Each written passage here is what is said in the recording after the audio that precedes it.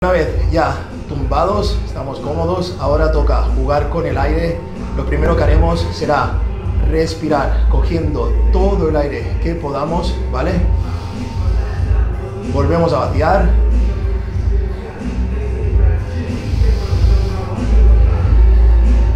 Vale, y ahora ya, cuando hemos pillado una dinámica de respiración correcta, vamos a llenar del todo, yendo como si fuera una cremallera, tirando para arriba.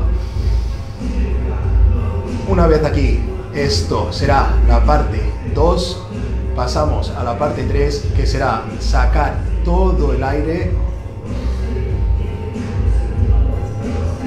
Y una vez estemos aquí, creamos una apnea y es cuando vamos a realizar la parte 4, que es el vacío.